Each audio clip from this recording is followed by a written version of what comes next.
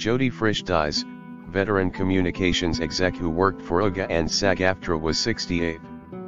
Jody Frisch, an accomplished communications executive with a career spanning decades in both Hollywood and Washington, D.C., died August 21 after a short battle with pancreatic cancer.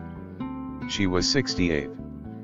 Throughout her career, Frisch held key positions at organizations such as the WGA, SAG-AFTRA, the American Humane Association, BGR Group, and the National Foreign Trade Council. A native of Los Angeles who grew up in the San Fernando Valley and attended Birmingham High School, Frisch immediately embarked on a publicity career.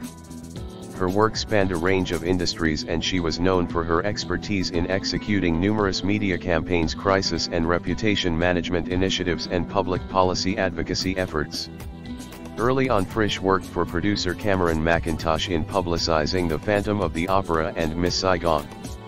She also had stints at Planned Parenthood and Craig Anderson Prods, and served as the personal publicist for actress Meredith Baxter in the 1990s.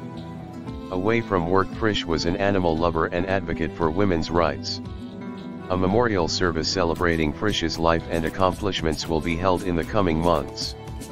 While she had no immediate family, Frisch cultivated a wide circle of longtime friends who provided support and comfort during her final days.